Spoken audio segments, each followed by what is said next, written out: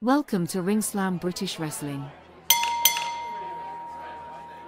Paul Lincon, who died aged 78, made his name as the wrestler Dr. Death and later found a second career as a promoter and co-owner of the Two Eyes Coffee Bar in Soho, London, that helped to launch rock and roll in Britain. Born James MacDonald Lincon, he was the son of a Sydney signwriter, and after leaving school ran a small gym in the city. He started wrestling on booths run by the Australian showman Roy Bell, where his role was as a plucky schoolboy challenging the professionals. Then, under the name Elmo Lincon, he wrestled at the old Leachard Stadium, in the days when visiting Americans topped the bill.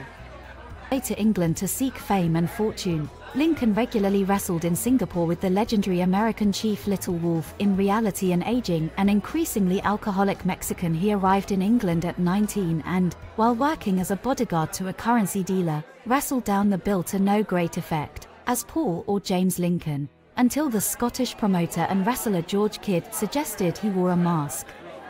Some run-of-the-mill wrestlers can be transformed by a mask. Lincon was one of them wrestlers. At 5 feet 8 inches and less than 14 stone, neither Lincon nor his tubby alter ego, Dr. Death from Hollywood, possessed the physique of a heavyweight such as his great Sydney friend Ray Hunter, or the technique of the great shooters, Judo, Ol Hayes or George Kidd himself.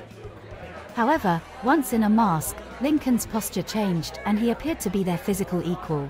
He became one of the great masked men in the ring. As the years went by, and more Dr. Deaths appeared in halls throughout Britain, Lincon was the best, often imitated, never equaled. That was some history of British wrestling for you. I hope you did enjoy it. Keep watching to take a look at some old wrestling posters. If you wanna see more of me, give us a subscribe.